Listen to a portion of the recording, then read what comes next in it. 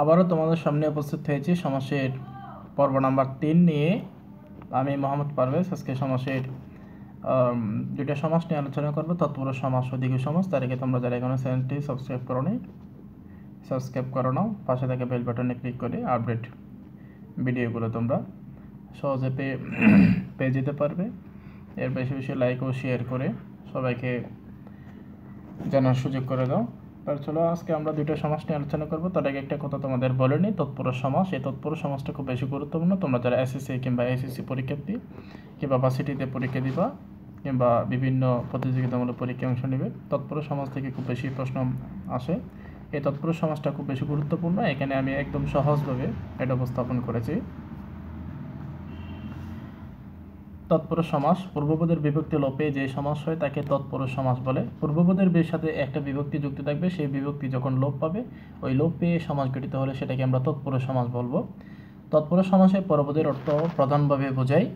এখানে পূর্বপদের বিভক্তি লোপ পাবে এবং পরপদের অর্থ প্রধানভাবে বোঝাবে, তাহলে সেটাকে আমরা তৎপুরুষ সমাস বলবো। দুটো উদাহরণ আমরা দিয়েছি। বিপদকে আপন্ন সমান বিপদাপন্ন, চিরকাল ব্যাপিয়া সুখী সমান চিরসুখী। তাহলে বিপদকে, এখানে বিপদ এই পূর্বপদের সাথে একটা ক্যা বিভক্তি যুক্ত হয়েছে, ক্যাটা লোপ পেয়ে বিপদ আপন্ন একটা সমস্ত পদ গঠিত হয়েছে, যেটাকে আমরা তৎপুরুষ সমাস বলে থাকি। তাহলে বিপদ আপন্ন সমস্ত পদের ক্ষেত্রে এখানে দুটো পদ, একটা বিপদ একটা আপন্ন। তাহলে এখানে আপন্ন এটাকে প্রধানভাবে বোঝানো হচ্ছে। এখানে আপন্ন মানে প্রাপ্ত, মানে বিপদ যে কোনো সময় আসতে পারে এখানে। তাহলে চিরকাল ব্যাপী সুখী, এখানে ব্যক্তি অর্থেও তৎপুরুষ সমাস হয়ে থাকে। আমরা সেটা প্রকারভেদের ক্ষেত্রে তোমাদের দেখাবো। ব্যক্তি অর্থেও তৎপুরুষ সমাস হয়ে, বিশেষ করে দ্বিতীয় তৎপুরুষ সমাস সেটা ব্যক্তি অর্থেও হয়ে থাকে। তাহলে চিরকাল ব্যাপী সুখী, এখানে চিরসুখী। সুখী হচ্ছে কীরকম, সে কি ক্ষণস্থায়ীর জন্য, সে কি চিরকাল, সে কি আজীবন, নাকি সে কিছু কালের জন্য। এখানে বলা হচ্ছে সুখীটা হচ্ছে চিরকাল। তাহলে এখানে সুখকে এখানে কি করা হয়েছে, প্রাধান্য দেওয়া হয়েছে। সুখ হচ্ছে এখানে পরপর। তৎপুরুষ সমাসের প্রকারভেদ। তৎপুরুষ সমাসকে সাধারণত 9 ভাগে ভাগ করা হয়েছে। এখানে আমরা এক একটা করে আলোচনা করব। তবে এখানে অলোক তৎপুরুষ সমাস নিয়ে আমরা আলোচনা করব না। অলোক তৎপুরুষ সমাস নিয়ে আমরা অপ্রধান সমাস আলোচনা করার ক্ষেত্রে একসাথে করব। 1 নাম্বার দ্বিতীয় তৎপুরুষ সমাস। চেনার উপায় হচ্ছে পূর্বপদের দ্বিতীয় বিভক্তি কে রে, এই কে রে দুটা বিভক্তি হচ্ছে দ্বিতীয় বিভক্তি এবং এগুলো সাধারণ অর্থেই থাকবে। এই বিভক্তিগুলো লোপ পেয়ে যদি সমাস গঠিত হয় সেটাকে আমরা তৎপুরুষ সমাস বলবো। আবার ব্যক্তি অর্থেও দ্বিতীয় তৎপুরুষ সমাস হয়। কিছুক্ষণ আগে আমরা একটা উদাহরণ বলেছিলাম যে চিরকাল ব্যাপিয়া সুখী, এখানে ব্যাপিয়া এই উদাহরণটা হচ্ছে ব্যক্তি অর্থে বোঝানো হয়েছে এখানে। আচ্ছা, তো দুঃখকে প্রাপ্ত, দুঃখ প্রাপ্ত, তাহলে দুঃখ এর সাথে কে বিভক্তি যুক্ত ছিল, এই কে বিভক্তি লোপ পেয়ে দুঃখপ্রাপ্ত সমস্ত পদ গঠিত হয়েছে। তাহলে এটাকে বলে দ্বিতীয় তৎপুরুষ সমাস। 2 নাম্বার তৃতীয় তৎপুরুষ সমাস। চেনার উপায় পূর্বপদের তৃতীয় বিভক্তি দ্বারা দিয়া কর্তৃক, তাহলে ধারা দিয়া কর্তৃক এই তিনটা হচ্ছে তৃতীয় বিভক্তির চিহ্ন। এবার এগুলো লোপ পেয়ে, এগুলো যদি পূর্বপদের সাথে থাকে, এগুলো লোপ পেয়ে যে সমস্ত পদ গঠিত হবে সেটাকে আমরা তৃতীয় তৎপুরুষ সমাস বলবো। আবার কিছু ক্ষেত্রে দেখা যায় যে বেশবাক্যের পরপদ যদি ওন কিংবা হীন কিংবা শূন্য থাকে, তাহলে সেটাকে আমরা তৃতীয় তৎপুরুষ সমাস বলে থাকি। বলবো যে শ্রম দ্বারা লব্ধ, এখানে দ্বারাটা হচ্ছে তৃতীয় বিভক্তি। তাহলে এই দ্বারাটা লোপে সমস্ত পদ গঠিত হয়েছে। আবার এক দ্বারা ওন, দ্বারা হচ্ছে এখানে তৃতীয় বিভক্তি, ওন পরপদে রয়েছে, সুতরাং এটাকে আমরা তৃতীয় তৎপুরুষ সমাস বলবো। 3 নাম্বার চতুর্থী তৎপুরুষ সমাস। চেনার উপায় হচ্ছে পূর্বপদের চতুর্থী বিভক্তি, যেমন দান সেবা ভক্তি অর্থে কে রে। তাহলে এখানে দ্বিতীয় তৎপুরুষ সমাসের ক্ষেত্রে আমরা কে রে এই বিভক্তি দুটা সাধারণ অর্থে ব্যবহার করেছিলাম। আর চতুর্থী তৎপুরুষ সমাসে আমরা কে রে এই দুটা দান কিংবা সেবা কিংবা ভক্তি অর্থে ব্যবহার করতে। অর্থাৎ দান সেবা ভক্তি অর্থে যদি ব্যবহার করা হয়ে থাকে বেশবাক্যে এবং সেটা লোপে যদি সমস্ত পদ গঠিত হয়, তাহলে সেটাকে আমরা বলবো চতুর্থী তৎপুরুষ সমাস। যেমন উদাহরণ হিসেবে আমরা একটা উদাহরণ দিয়েছি, গুরুকে ভক্তি, গুরু ভক্তি। এখানে গুরুকে কেন আমরা ভক্তি করি, সম্মান করি, শ্রদ্ধা করি, কারণ সে আমার শিক্ষক, সে আমার গুরু, সে আমার বড়জন, সেজন্য আমরা তাকে শ্রদ্ধা করি। তাহলে ভক্তি অর্থে, শ্রদ্ধা অর্থে তাকে কি করি, সম্মান করে থাকি। 4 নম্বর পঞ্চমী তৎপুরুষ সমাস।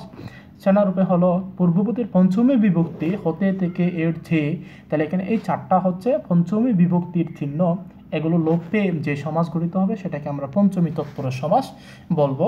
সাধারণত পঞ্চমী তৎপুরুষ সমাস দেখা যায় কোনো কিছু থেকে চ্যুত হয়েছেন কিংবা কোথাও থেকে আগত হয়েছে কিংবা বিত এই ধরনের বোঝায়, অথবা কোনো কিছু থেকে গৃহীত হলো বা কোনো জায়গা থেকে বিরত হলো বা কোনো কিছু থেকে মুক্ত হলো, উত্তীর্ণ হলো, পালানো, ভ্রষ্ট ইত্যাদি এগুলো বোঝানো হয় পঞ্চমী তৎপুরুষ সমাসের ক্ষেত্রে।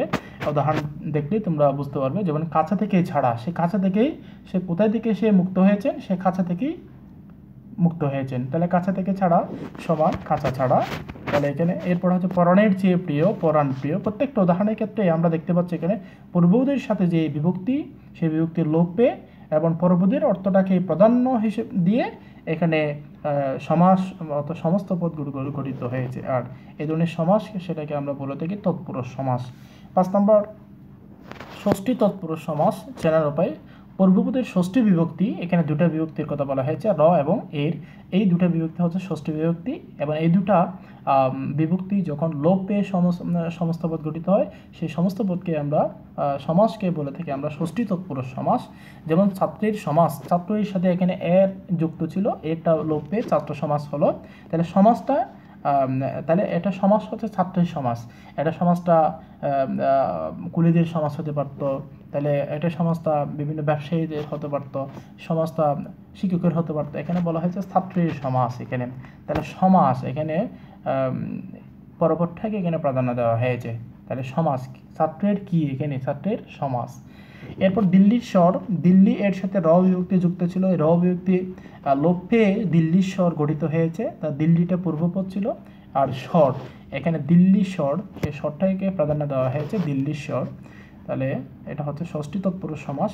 এরপরে সপ্তমী তৎপুরুষ সমাস চেনার উপায়। পূর্বপদের সপ্তমী বিভক্তি এ অন্তস্থীয়তে লোপ পেয়ে সপ্তমী তৎপুরুষ সমাস হয়।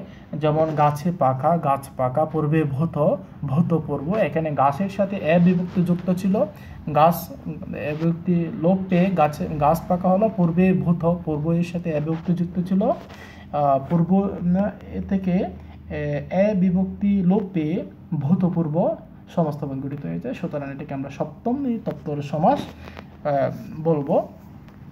এরপরে অপপদ তৎপুরুষ সমাস। অপপদ তৎপুরুষ সমাসের একটা গঠন আমরা দিয়ে দিয়েছি এখানে, বিশেষ্য প্লাস ক্রিয়া প্লাস যে বা যা, অর্থাৎ বেশ বাক্যের গঠনটা হবে প্রথমে বিশেষ্য থাকবে, সাথে ক্রিয়া থাকবে, এরপরে যে কিংবা যা এই দুটো থেকে যে কোনো একটা সর্বনাম থাকবে। অর্থাৎ আমরা এক কথায় বলতে পারি যে কৃদন্ত পদের সাথে উপপদের যে সমাস হয় তাকে বলে উপপদ তৎপুরুষ সমাস। আর কৃদন্ত পদ কাকে বলে, অর্থাৎ কৃৎপ্রত্যয় সাধিত পদকে বলা হয় কৃদন্ত পদ। এখানে যে বিশেষ্যের পরে যে একটা ক্রিয়া রয়েছে, এই ক্রিয়াটা হচ্ছে কি কৃদন্ত পদের উদাহরণ, অর্থাৎ কৃৎপ্রত্যয় দ্বারা সাধিত পদ। এটা কৃৎপ্রত্যয় সাধিত, অর্থাৎ কৃৎপ্রত্যয় সাধিত হয়ে যে পদ গঠিত হয় সেটাকে বলা হয় কৃদন্ত পদ, এবং কৃদন্ত পদের সাথে উপপদের যে সমাস তাকে বলে উপপদ তৎপুরুষ সমাস। উদাহরণ হিসেবে সত্য বলে যে সমান সত্যবাদী, এখানে সত্য হচ্ছে বিশেষ্য, বলে হচ্ছে ক্রিয়া, আর যে বা যা দুটা সর্বনাম থেকে একটা তো রয়েছে যে, তাহলে সত্য বলে যে সমান সত্যবাদী। 8 নম্বর নঞ্চ তৎপুরুষ সমাস চেনার উপায়। পূর্বপদের সাথে ন, নয়, নাই, নেই ইত্যাদি অব্যয়গুলো যদি থাকে তাহলে সেটাকে আমরা নঞ্চ তৎপুরুষ সমাস বলবো। যেমন অতি দীর্ঘ, অতি দীর্ঘ মানে কি বেশি দীর্ঘ নয়, এটা নাতি দীর্ঘ। নেই তাল, নেই তাল মানে কোনো তাল নেই, এটা তাল মানে কোনো এখানে ঠিক নাই, এটা হচ্ছে বেতাল। এটা যদি ক্লিয়ার থাকতো তাহলে সেটা বলা হতো না এরকম নেই তাল, তাহলে বেতাল। নেই মানে নেই, বেতাল এটা মানে ঠিক নাই, এটা বোঝানো হচ্ছে এখানে। 9 নম্বর অলুক তৎপুরুষ সমাস। আমরা অপ্রধান সমাসের ক্ষেত্রে অলুক সমাস আলোচনা করার ক্ষেত্রে আমরা একসাথেই আলোচনা করব। এখন আমরা দ্বিগু সমাসটা একটু দেখি, যে দ্বিগু সমাস, দ্বিগু শব্দের মধ্যে তোমরা দেখতে পাচ্ছ যে দৈব শিকার, এই দৈব শিকার অর্থ হচ্ছে দুই, অর্থাৎ সংখ্যা, দুই মানে দুই হচ্ছে একটা সংখ্যা। তার মানে আমরা সহজেই বুঝতে পারবো দ্বিগু সমাসের ক্ষেত্রে শুরুতে সংখ্যা থাকবে, শেষে সমাহার থাকবে। শুরুতে সংখ্যা, শেষে সমাহার, সেটাকে আমরা দ্বিগু সমাস বলবো। তাহলে দ্বিগু সমাসের বেশ বাক্যে শুরুতে সংখ্যা থাকবে, শেষে সমাহার থাকবে। দ্বিগু সমাসে পরপদের অর্থ প্রধানভাবে ব্যবহৃত হয়। তৎপুরুষ সমাসে ছিল পরপদের, আবার দ্বিগু সমাসও পরপদের অর্থ প্রাধান্য, তাহলে দুটি সমাসের পরপদের অর্থ প্রাধান্য রয়েছে। চেনার উপায় হলো সংখ্যা প্লাস বিশেষ্য প্লাস সমাহার। আর বিশেষ্যের সাথে এখানে একটা বিভক্তি যুক্ত হবে, সেটা হলো ষষ্ঠী বিভক্তির চিহ্নগুলো র এবং এর। তাহলে ষষ্ঠী বিভক্তির চিহ্নগুলো সবসময় বিশেষ্যের সাথে যুক্ত হবে। তাহলে গঠনটা হবে সংখ্যা প্লাস বিশেষ্য প্লাস সমাহার। উদাহরণ, পঞ্চ নদীর সমাহার। পঞ্চ মানে 5, নদী এর সাথে র যুক্ত হয়েছে, পঞ্চ নদীর সমাহার পঞ্চনদ, অর্থাৎ 5টা নদী যখন একসাথে এক জায়গায় মিলিত হবে সেটাকে পঞ্চনদ বলা হয়। জায়গাটার নাম কি? চৌরাস্তার সমান। চৌ মানে 4 এখানে, অর্থাৎ 4টি রাস্তার সমান। 4টা রাস্তা যখন 4 দিক থেকে এসে যখন এক জায়গায় যখন মিলিত হবে তখন সেটাকে আমরা বলে থাকি চৌরাস্তা। তাহলে শুরুতেই সংখ্যা, শেষে সমাহার, এবার মাঝখানে বিশেষ্য, তার সাথে যদি ষষ্ঠী বিভক্তি চিহ্ন থাকে তাহলে সেটাকে সেই বেশবাক্য নিষ্পন্ন হয়ে যে সমস্ত পদ গঠিত হবে সেই সমস্ত পদ বা এই প্রক্রিয়াকে আমরা দ্বিগু সমাস বলবো। তো আশা করি তোমরা তৎপুরুষ সমাস এবং দ্বিগু সমাস নিয়ে তোমাদের যত খুঁটিনাটি প্রশ্ন ছিল সব প্রশ্নের উত্তর তোমরা সহজে পেয়ে গিয়েছো। এরপরে যদি তোমাদের কোনো প্রশ্ন থাকে তাহলে অবশ্যই তোমরা কমেন্ট করতে বলবে না, কমেন্ট করবে। ইনশাল্লাহ তোমাদের যথোপযুক্ত উত্তর দেওয়ার আমি চেষ্টা করব।